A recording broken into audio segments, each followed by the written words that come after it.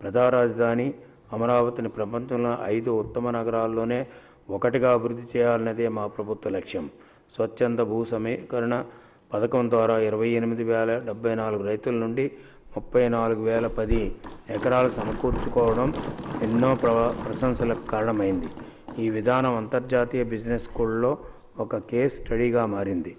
అమరావతి నిర్మాణానికి అయ్యే ఖర్చు మొత్తం 1,09,023 కోట్లు అంచనా వేయడమైంది. మొదటి దశలో భాగంగా ఇప్పటికే 39,875 కోట్ల నిర్మాణం పనులు వివిధ దశల్లో ఉన్నాయి. సచివాలయం మరియు శాఖాధిపతుల సమీకృత కార్యాలయం 5 టవర్లుగా నిర్మించబడుతున్నాయి. అక్టోబర్ 2020 నాటికి పూర్తవుతుంది.